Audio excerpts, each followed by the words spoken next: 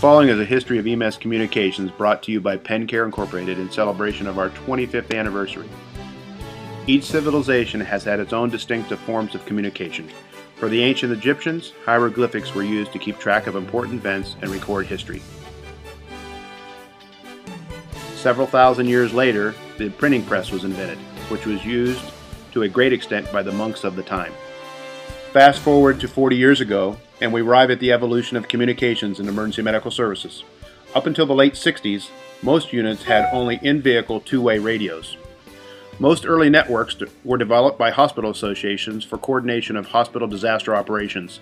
Many significant changes were seeded in 1966 through 1968, with ambulance-to-hospital communications growing in importance, as advanced life support systems were introduced into the United States with the aid of biomedical telemetry systems.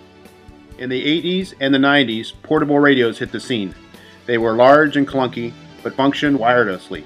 This meant greater freedom while working in the field. As time passed, the devices got smaller and smaller. First, bag phones appeared, but were soon ousted by smaller phones that kept up with the times. Up until the mid-1990s, the world of emergency medical services was still very much behind the times. In 1994, the Rapid Report System, or the RRS, was introduced to the world of EMS.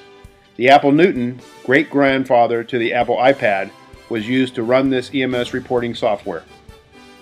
Penn Care brings to the industry better software with our EMS advanced claims and our EMS charts, better vehicles with our TerraStar and our Patriot,